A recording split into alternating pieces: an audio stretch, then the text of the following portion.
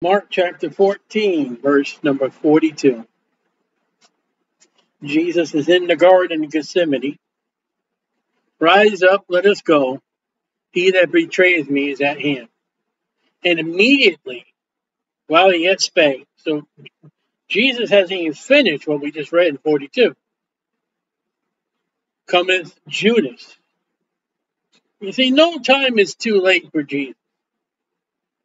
You can't go before Jesus or God, and you can't come after God or Jesus. It's on God's timing, or you sin. Don't sin. One of the 12, that's always said about you. One of the 12. And with him a great multitude. Now, there's a lot of people with swords and staves. Now, swords and staves is interesting because let's look at that word stave and let's go to the first time, the law of the first time something shows up in the Bible, Exodus 25. This is the first time stave showed up, Exodus 25:12. Notice it's 12. 12 is the Israel number. And we're looking at the Holy Ark. Thou shalt cast 4 rings of gold for it. This will be in the corners. Put them in the 4 corners of it, and 2 rings shall be on one side of it, and 2 rings on the other side. And thou shalt make staves, there it is, of shittim wood, and overlay them gold. Thou shalt put the staves in the rings by the sides of the ark, that the ark may be borne with them. So the ark and the brazen altar, the holy incense altar, and the table have these rings, staves. It's a pole, wooden poles overlaid with gold. And when we come to Mark, these staves have become a weapon. And you can find them in military chronicles. And it's funny that the first time that stave shows up,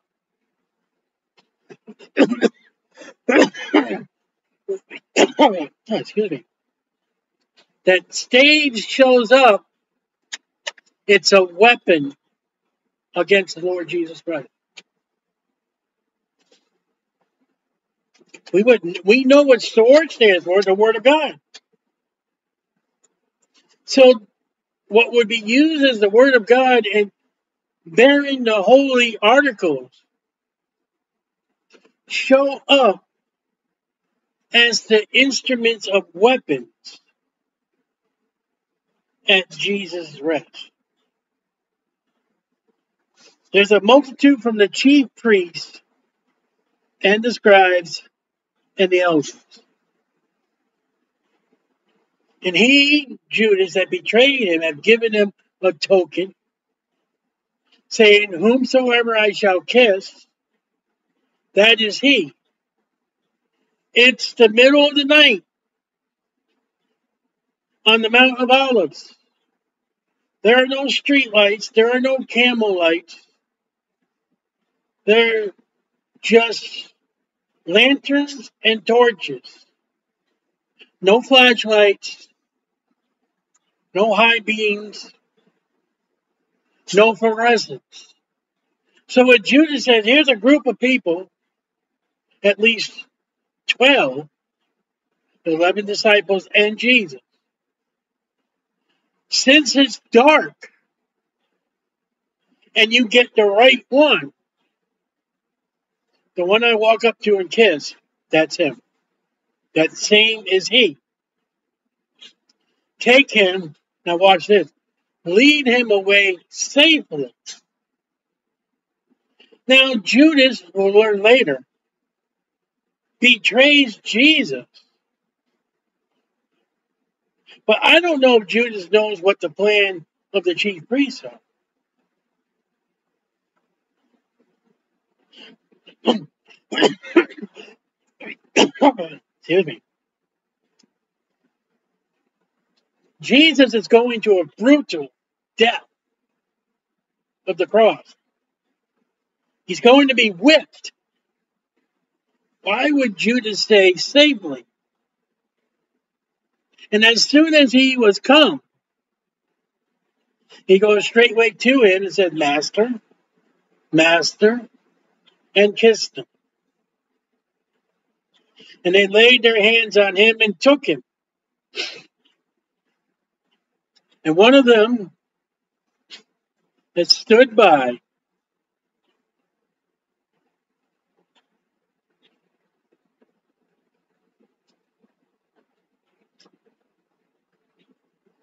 drew a sword. Now, he didn't get a pencil out. He picked up a sword. Probably one of the Romans. So when they were in the upper room, they said there were two swords. Jesus says that's enough. We don't know if they carried any of them. Okay? There was a sword there. This person, we're going to look at the other Gospels, and smote a servant of the high priest and cut off his ear. Jesus answered, said to him, are you come out as against a thief? Many times Jesus used that illustration as he would be the thief.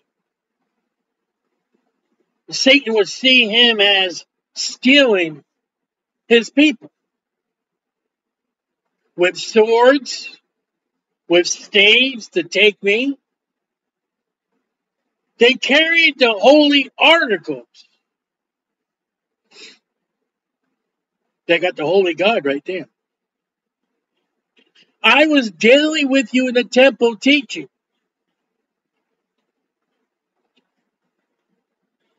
Try that today in America. Try to go to a temple. Try to go to a church grounds. Any religion and get out there and start preaching the gospel. We did that one time with the Jehovah's Witnesses, and the Jehovah's Witnesses dared to tell me if I got any closer, they were going to call the police. We stood outside the ground on the sidewalk of a Catholic church, and they said, we dare going to call the police. I said, you want to use my phone? We had, in the city here, we had the farmer's market. We were on the public sidewalk. We dared to call the cops. Go ahead. Do it.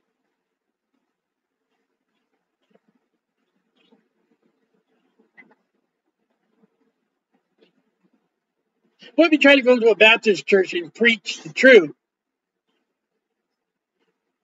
I got rebuked by a Southern Baptist because I sent literature about the King James Bible to the congregation.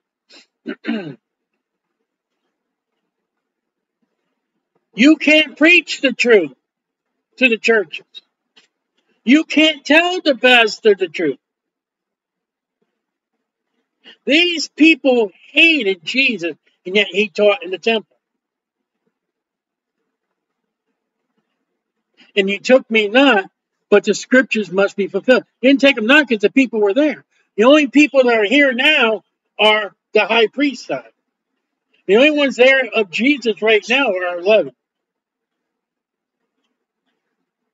The scriptures might be fulfilled, so reading about the garden, reading what Jesus told them, and they all forsook him and fled. See that? Well, we go up.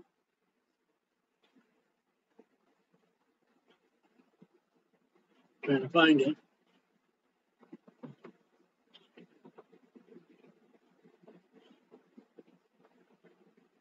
Verse 27, same chapter. Excuse me. All ye shall be offended because of me this night, for it's written, I will smite the shepherd, Zechariah, and the sheep shall be scattered. And we know Peter, oh, not me, I won't deny you. Well, guess what? Guess what? Verse 50. They all forsook him. All 11 disciples took off. What about Peter? Bye. Even cutting off the ear. And there followed him a certain, now we'll get to this in a little bit, a certain young man, you got that? Certain young man, having a linen cloth cast about his naked body. And a young man laid hold on him. So the man grabbed this man, and he left the linen cloth and fled from them naked. So there's this one certain man that runs off naked. Got that? We'll talk about him in a moment. And they led Jesus away to the high priest.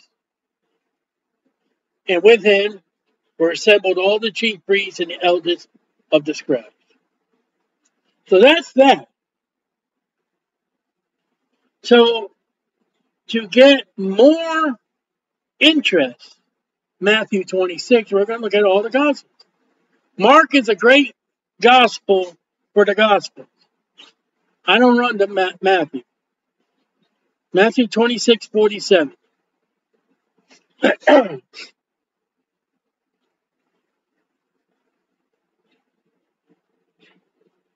Matthew 26:47. While he yet spake, lo, Judas, okay, here he is, Judas, one of the 12, okay, came with a great multitude with swords and staves from the chief priests and elders of the people. So those people that came with Judas, Matthew, the Jewish gospel writer, tells us those chief priests and elders gave those men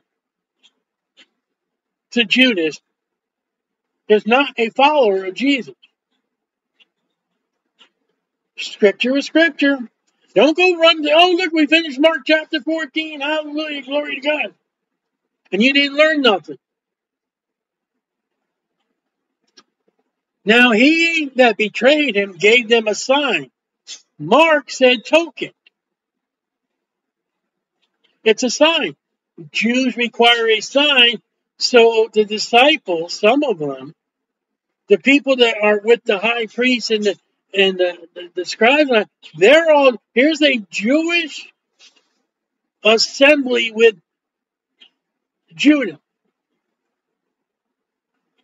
And God is still showing them a sign. Though they're going to betray and take Jesus to trial, they are still able to be saved. They are still Jewish people.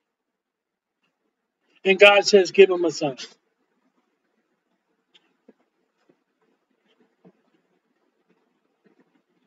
Your salvation is not lost until the day you die. What I mean, if you're lost and you have never believed in the Lord Jesus Christ, you still can get saved to the day you die. Once you die, you can't get saved. I don't care what the Catholic Church teaches. Whomsoever I shall kiss, so the kiss is a sign.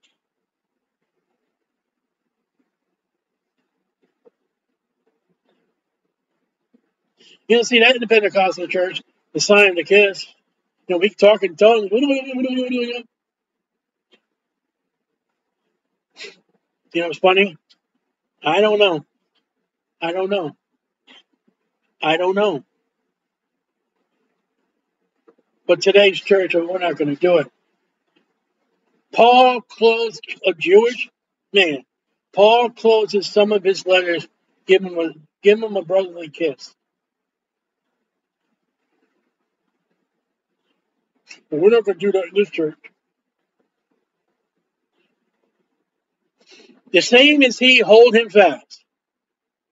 That's him. Don't let him go. And forthwith he came to Jesus and said, Hail, Master, and kissed him. Well, it's not what Mark said. Well, I mean, you got this in a different point of view. If there's a traffic accident and there's 10 people, that police officer is going to get 10 different stories.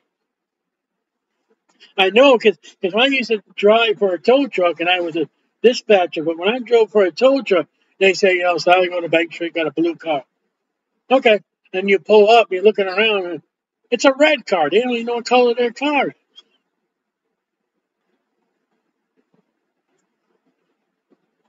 People don't even know what their house number is. And Jesus said unto him, friend,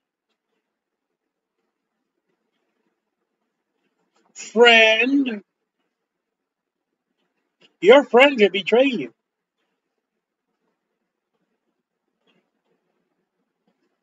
Now, with that,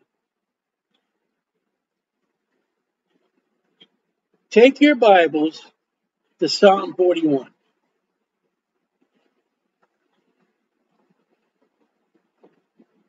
Psalm 41, verse 9. And this is about Jesus.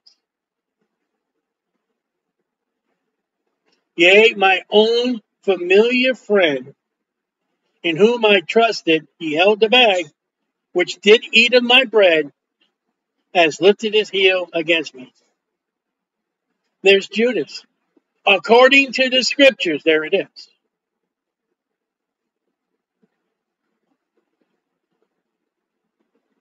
Why did Jesus call him friend?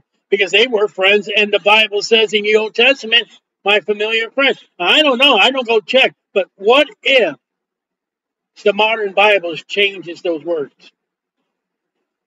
You lost the cross reference. When I did the search to look for this verse, I did Old Testament friend. I don't know. If I had a modern Bible, I might not even find it. Go back to Matthew 26.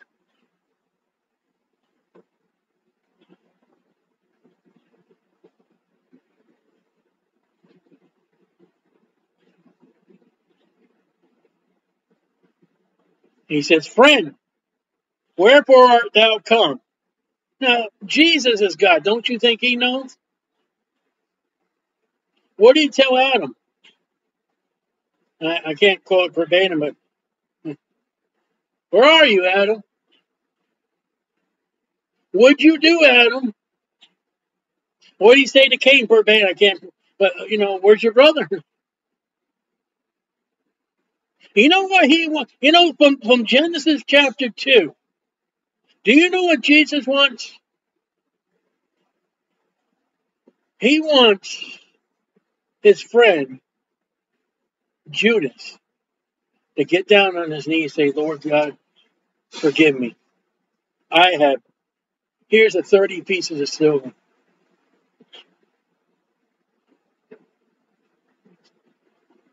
Now we'll see Judas does wrong. But what if Judas gave Jesus 30 pieces of silver, say, the Father's will be done, that you be betrayed and go to the cross, but I don't want to be charged. Wait till later with Judas. Then came they, laid hands on Jesus, and took him. And behold, one of them, which were with Jesus, a disciple, stretched out his hand and drew his sword. All right, his sword. Got more information. Mark says a sword. You see why you got to read it all together?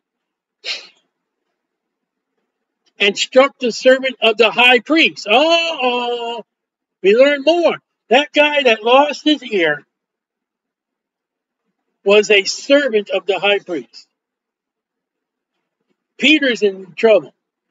We know it's Peter. Just told you it's Peter. And smote off his ear. Then said Jesus unto him, put again thy sword into its place. Here's a great verse for gun lovers. For all they that take up the sword shall perish by the sword.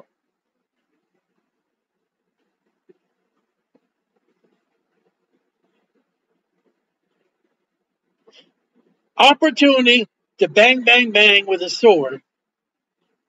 And one of his disciples does it against the scriptures. And the disciple, the follower of Jesus, gets the rebuke, not the men. And they're the one with the weapons.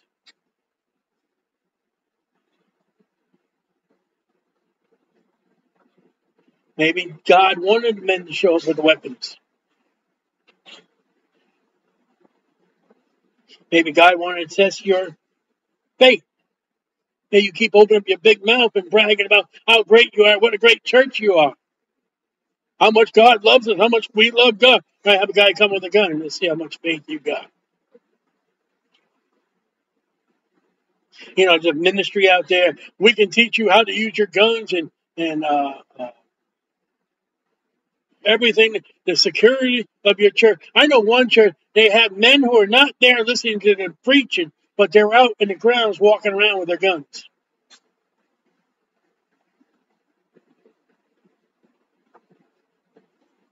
But you can't say nothing about their VBS.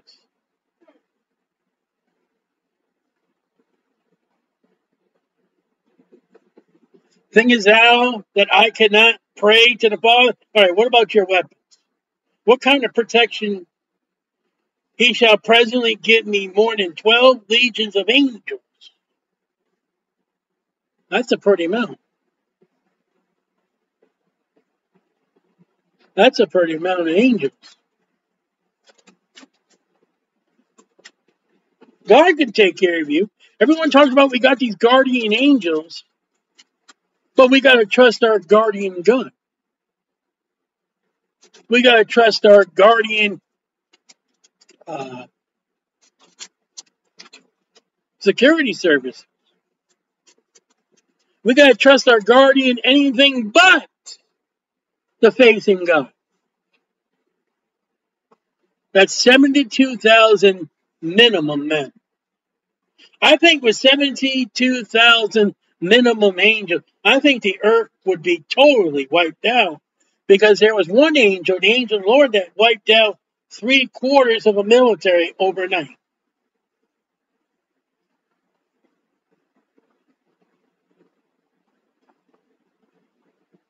You know, I've heard preachers, oh, we're going to go into hell with our water gun, spurt, spurt, spurt, old smutty face. That church ain't much today. But how then shall the scriptures be fulfilled?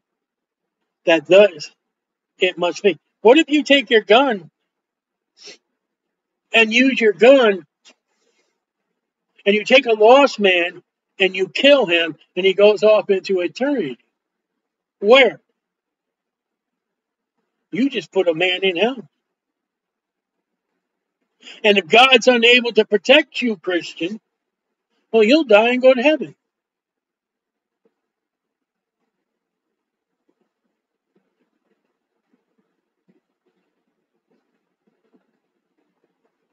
In the same hour, Jesus said to the multitudes, are you come out against a thief with swords and staves to take me?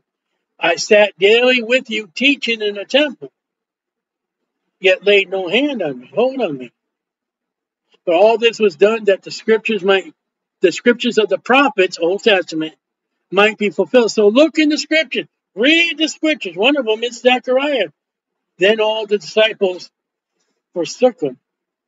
Fled. Wait a minute, Peter. Wait a minute, Peter. They'll all forsake you, Lord. I won't. Where'd you go, Peter? Peter. Oh, Peter. I'll die with you. Peter. Peter, Peter. Where are you? Let me go back. Look at the other references.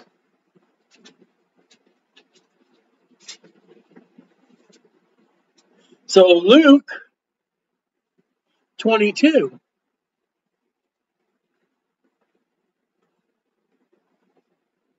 You know I can't stand in churches? I'm going to say it while we go there. I can't stand a preacher that's going to say, all right, we got a lot of scriptures to look at. Well, you can just write them down and look them up later. They're not going to look them up later, and they're not going to write them down. I am going to try to follow you as best I can because I think maybe you're trying to, maybe you can slip another verse in there on me. I'm very leery of preachers. To me, most of them rank up there with the politicians and used car salesmen. And I've known a couple of preachers who were used car salesmen.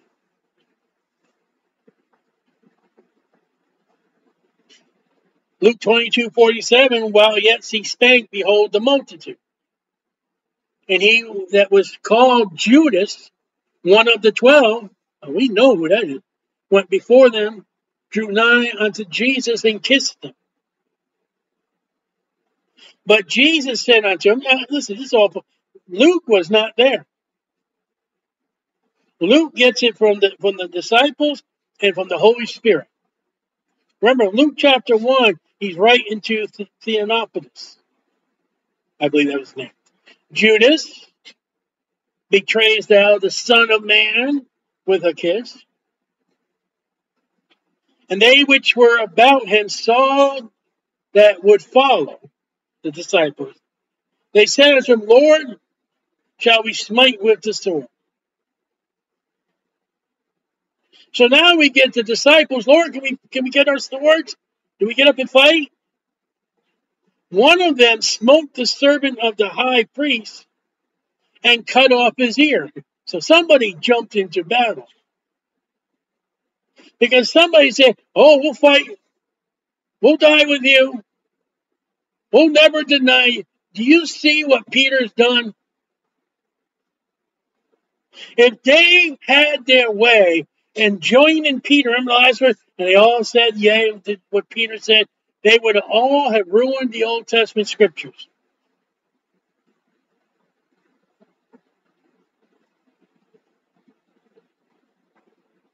Oh, I wish the rapture happened. Maybe in your activities, maybe you ruined the rapture and you moved it away a little further.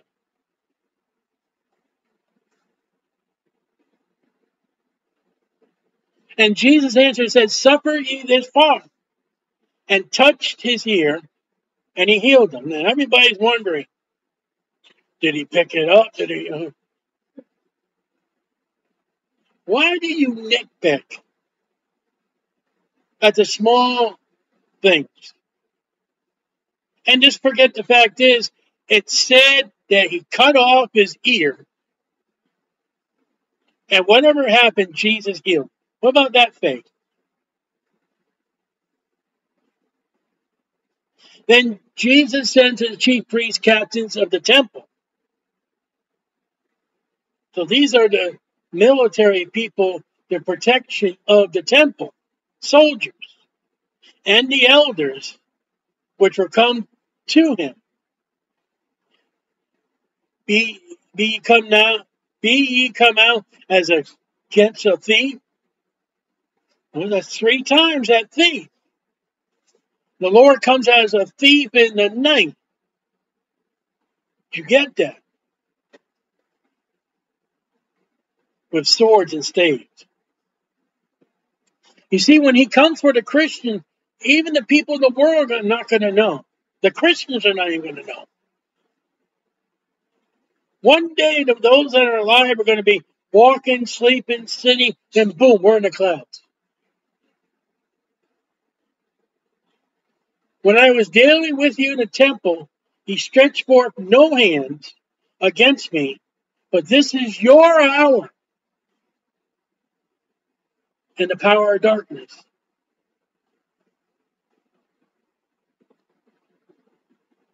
And this hour and this darkness is they're going to crucify God's Son. The scriptures are going to be fulfilled, but so John chapter 18. John chapter 18, verse 3.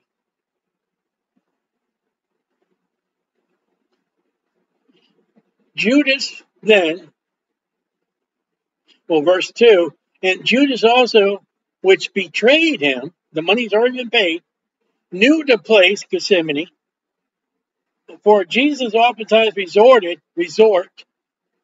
You know, people go on a trip, they go to their resort. We're going to go to the resort on the bay, the resort. That came out of the King James 1611 Bible. I wonder what your modern Bibles say with the disciples. Judas then, having received a band of men and officers from the chief priests and Pharisees, cometh thither with lanterns and torches. It's dark. It's the middle of the night before electricity.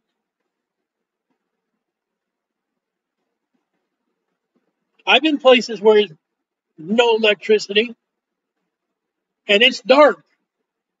I remember after 9/11 and when there was no air traffic and man, it was quiet. I've been out in the road in the middle of the night where the power's been out and you look, it's quiet. It's also dark. And you get children, they get that flashlight and they put it in their foot. Ooh. Jesus, therefore, knowing all things that should come upon him, went forth and said unto him, whom seek ye? He knew. They answered, Jesus of Nazareth.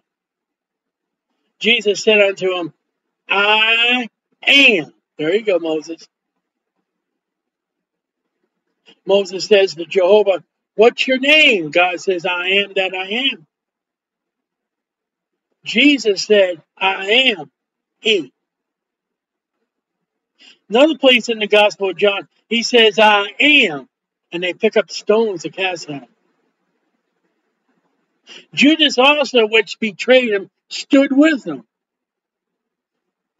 And as soon as he had said unto them, I am he, they went backward and fell to the ground. That's a sign. To kiss and falling over backwards. You know they do that in some charismatic churches? You ever see them getting that holy, weirdo dancing? I saw a video like that the other day. They start shaking, they start freaking, they start... That's the result of testifying against Jesus. That ain't holiness. Then asked he again, whom seek ye? They said, Jesus of Nazareth. Jesus answered, I have told you that I am he. If therefore ye seek me, let these go their way. That the same might be fulfilled which he spoke, of them which thou gavest me, have I lost none. That's scripture. That's fulfilled scripture there. Then Simon Peter, ding dong, here we go, having a sword. Peter had a sword. Drew it, smote the high priest's servant, and cut off his ear. So when Jesus had to touch the ear, it wasn't on the head. It was on the ground. Now, the servant's name is Malchus. I may be saying that wrong.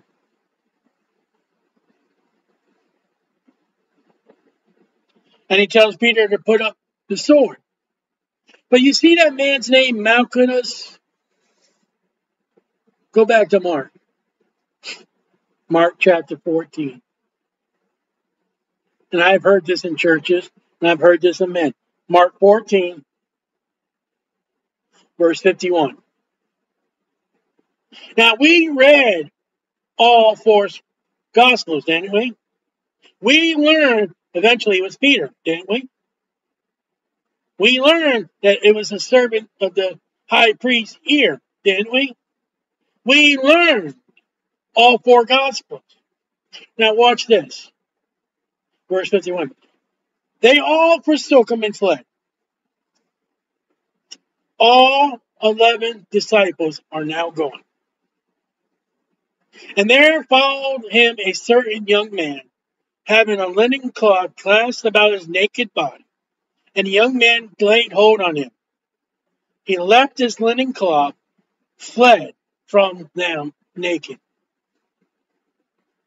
Didn't we learn the name of the ear that Peter chopped off? Didn't we learn the name of the one who chopped off the ear? There are preachers out there. There are men scholarly. They will tell you they know who this man is. Yet the Holy Spirit does not tell you the name.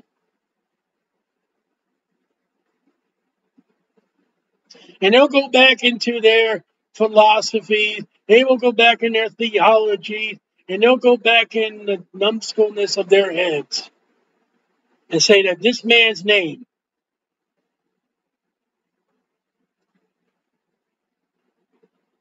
we know the name Malchus. No one tells us the man's name. Can't be one of the disciples. It can't be Mark himself. All of them, because they'll say it's Mark. They all forsook him.